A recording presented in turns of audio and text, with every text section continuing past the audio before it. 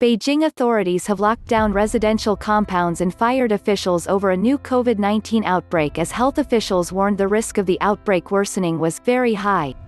On Monday, authorities announced 49 new cases, 36 of which were linked to the Xinfadi seafood supermarket in Beijing's southern Fengtai district.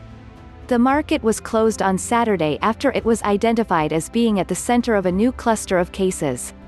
The risk of the epidemic spreading is very high, so we should take resolute and decisive measures, Xu Hejian, a spokesman for the Beijing city government, said at a press briefing on Monday. On Sunday he said Beijing had entered an extraordinary period. As of midnight on Monday, 10 residential neighborhoods around a second seafood market, Yuquandong Market in Haidian, where one asymptomatic case was found over the weekend, had been shut. On Monday, officials said cases at Yuquandong were linked to the Xinfadi market.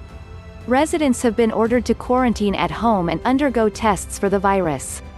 Beijing, which had previously gone 55 days in which the only new infections were citizens returning from other countries, has reported a total of 79 cases in the past 4 days. The first case in the new outbreak was discovered on Thursday after a 52-year-old man surnamed Tang was confirmed to have the virus. On Friday, authorities reported another 6 cases, all of them, including Tang, linked to the Xinfadi market. Authorities fear the virus spreading from Beijing. Several Chinese cities have urged their residents not to travel to the capital.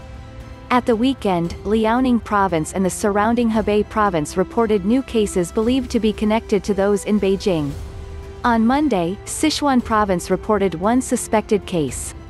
Residential compounds in Beijing have reinstated security checks and made loudspeaker announcements, phone calls and house visits asking all residents who have visited the Xinfadi market to report their recent travel.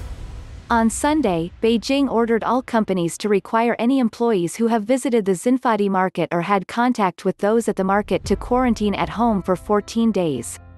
Authorities said on Sunday that more than 70,000 people were tested, 59 of whom tested positive for the virus.